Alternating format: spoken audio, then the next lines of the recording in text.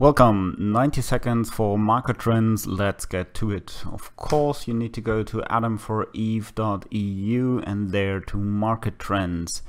Here you see an overview over price movement of different commodities.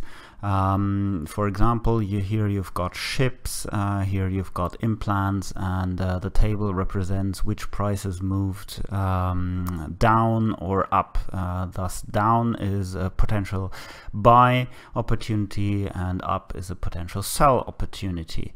On the right you can sort after different durations, for example week, which I like to take.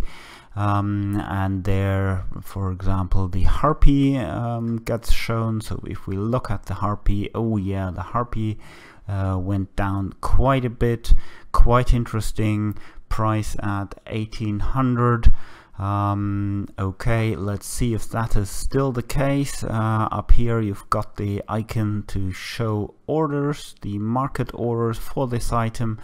And indeed the lowest market order is still 1800, pulled about 20 minutes ago. I hope I did give you a quick overview how this market trends work.